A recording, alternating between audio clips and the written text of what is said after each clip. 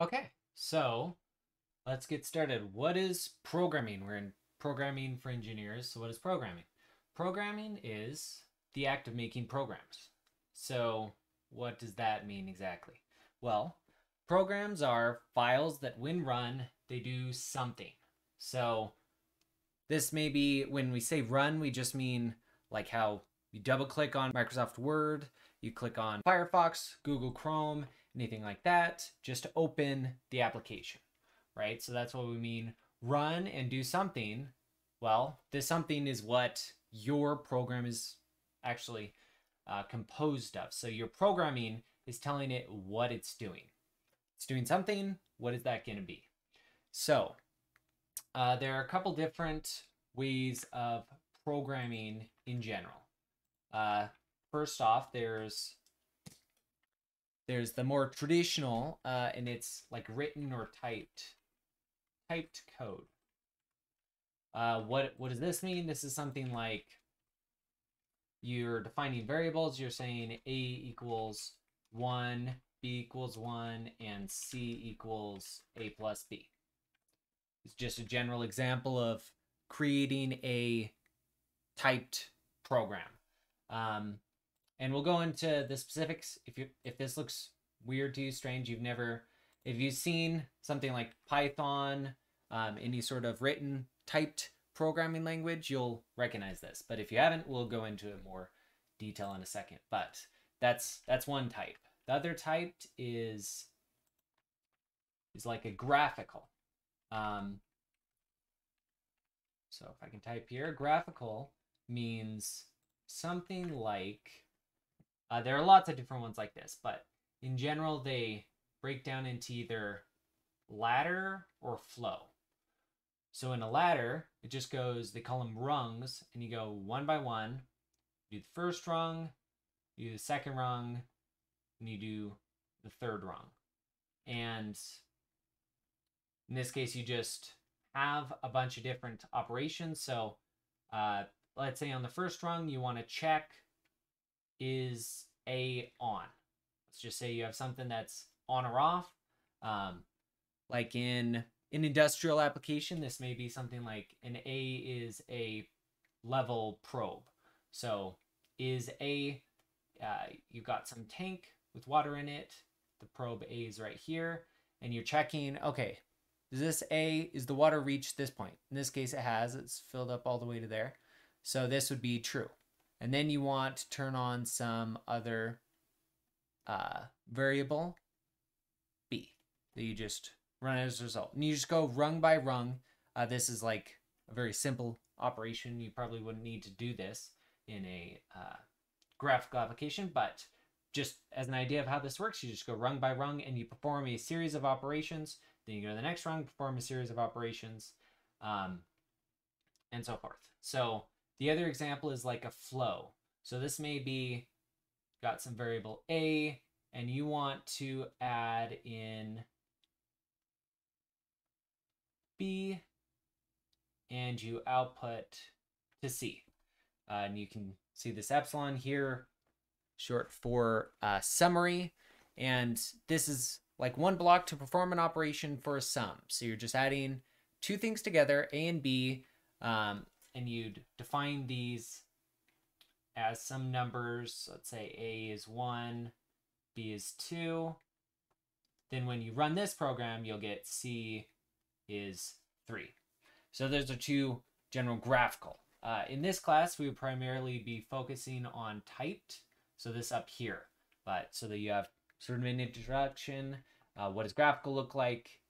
Typically, it's broken down into one of these. So let's see how does this actually work with the program? What is this typed or graphical, whatever you're doing with the program?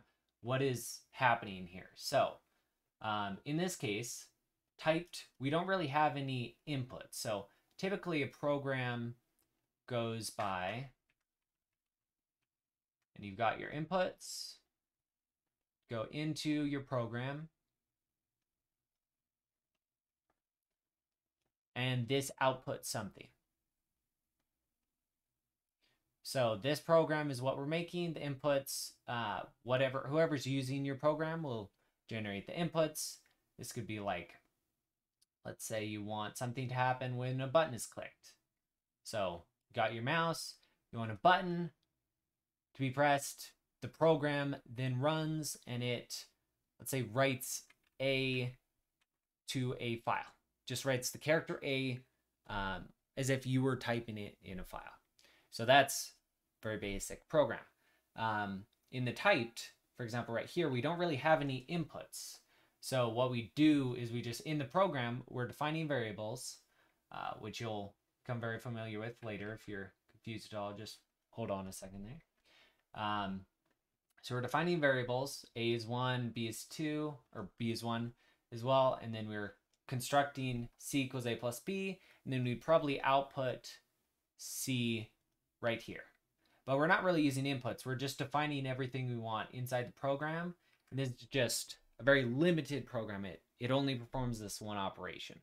Whereas we could use inputs A and B, like we did down here in this part, with the more flow type programming.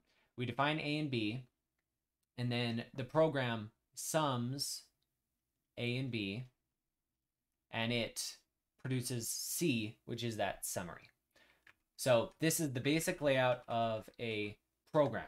And just as you can use inputs in graphical, you can also use inputs in type. So there's no reason we couldn't do this A and B. No reason we couldn't make those inputs in a typed language. But this is just the overall what is programming? How does a program get made? Basically, you write some code like this typed up here, or you use a program that allows you to input graphical code functioning the same way. And it then generates a program that you can run, and it may take some inputs. It may have everything interconnected within the program, so you don't need inputs, and then create whatever outputs you want.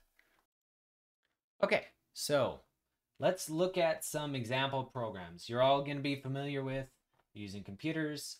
We've got programs. We got whatever software you've got installed. So I've got Firefox. Maybe you've got Google Chrome, whatever browser of choice you choose.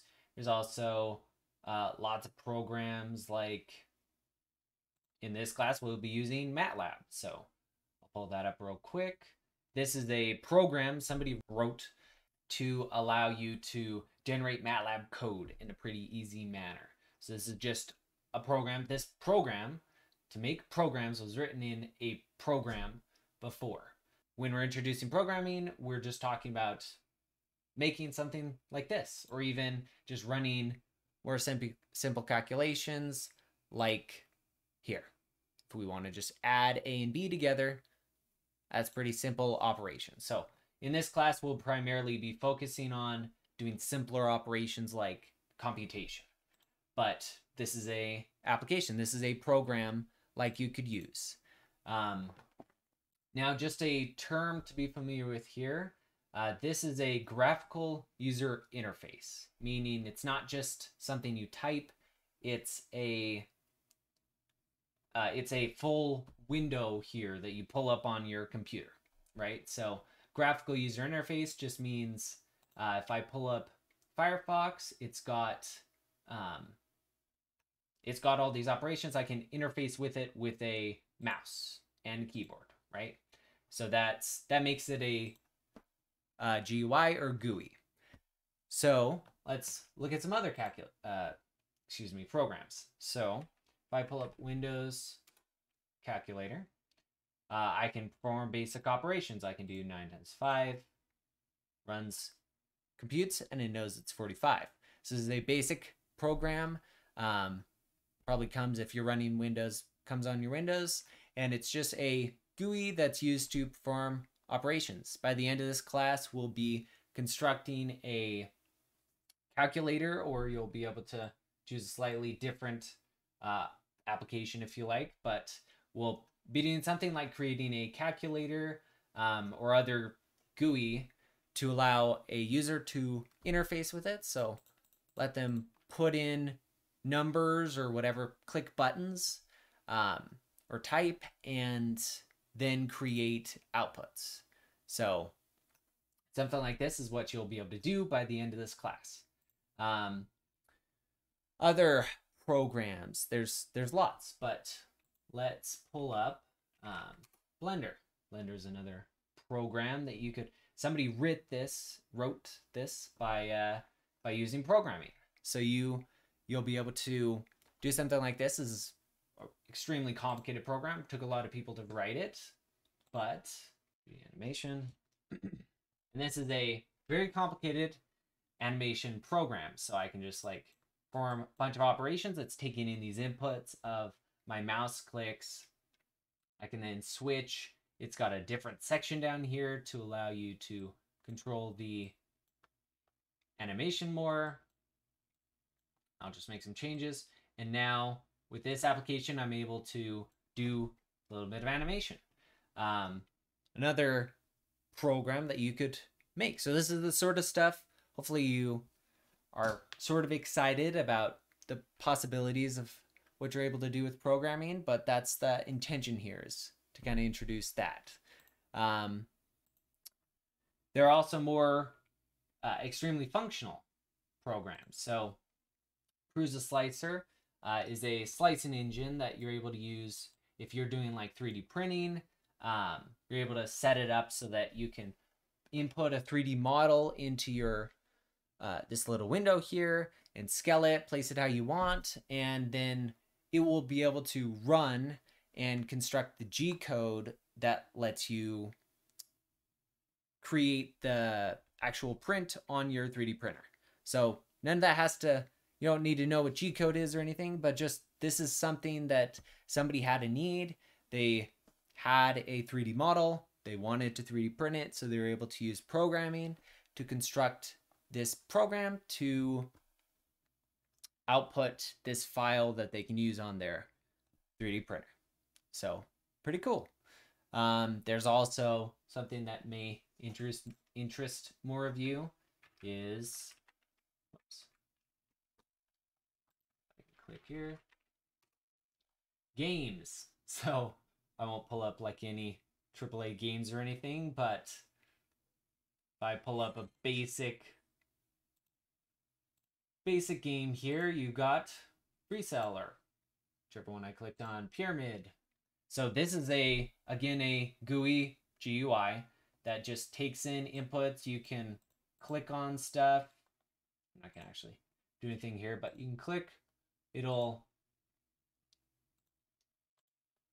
depending on how you click, sometimes use mouse presses, or sometimes use click with the mouse. Sometimes you type with your keyboard, but you're able to do operations like this with a GUI. So yeah, there's so many possibilities, which is hopefully a little bit exciting. Okay, now let's go into another example, a program that you might make in this class.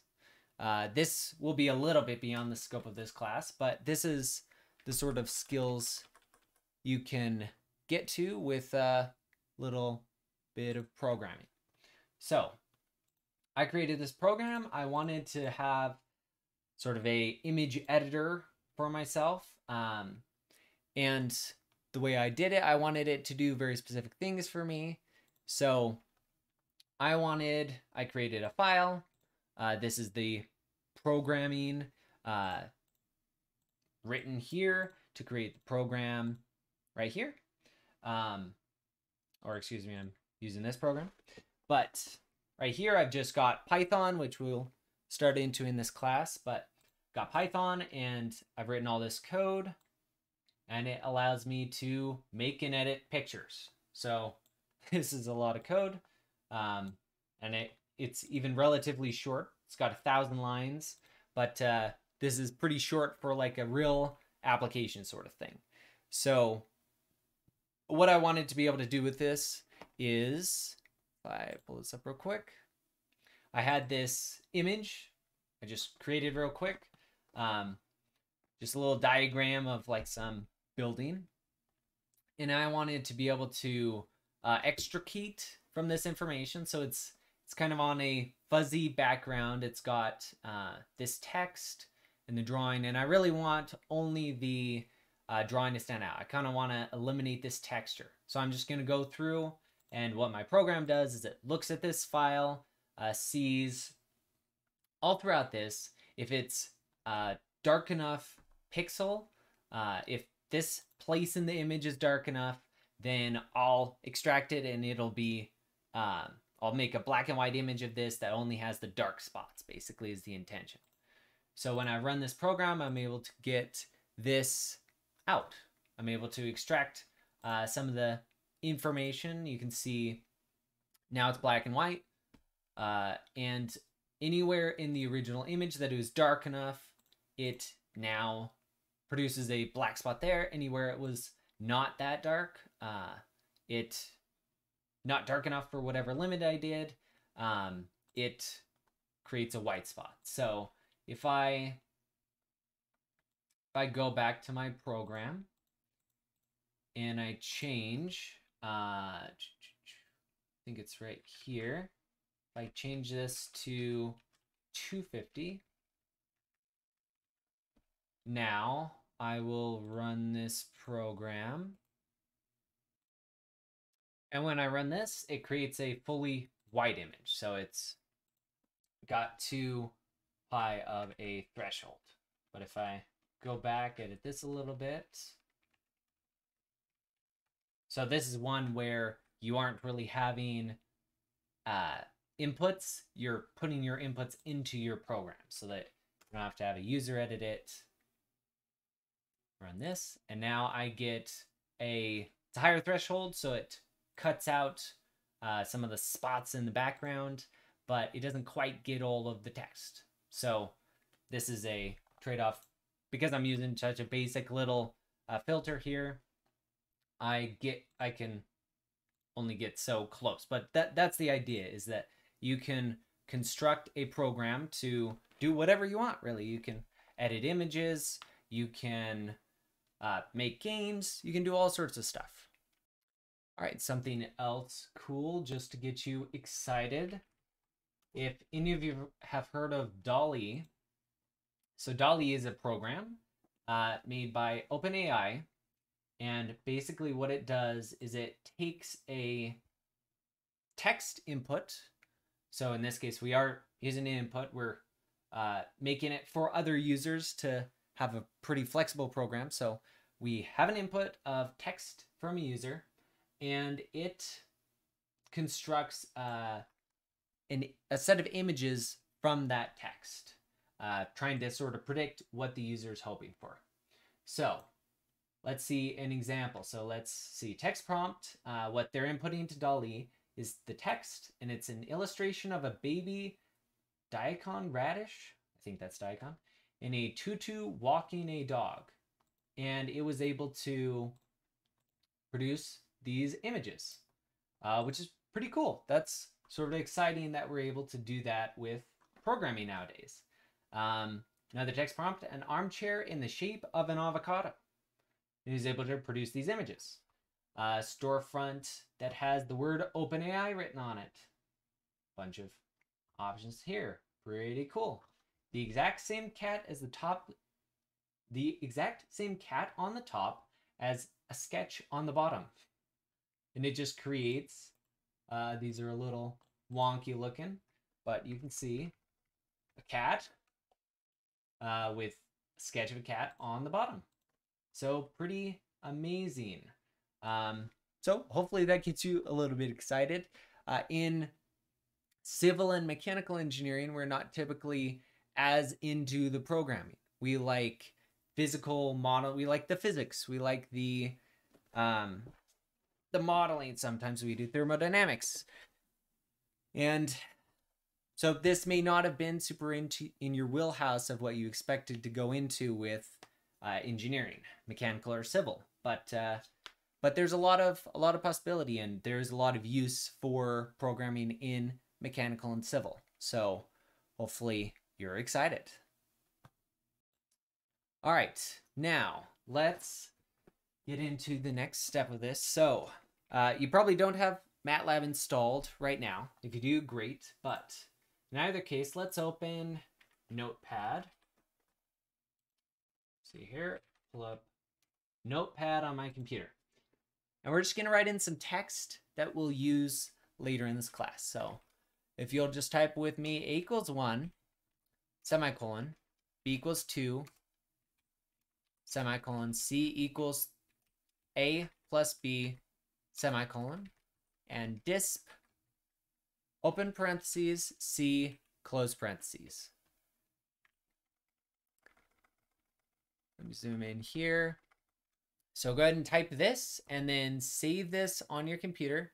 Just save as and put it in a, if you got a folder for the class already, just put it inside that and name it test.m.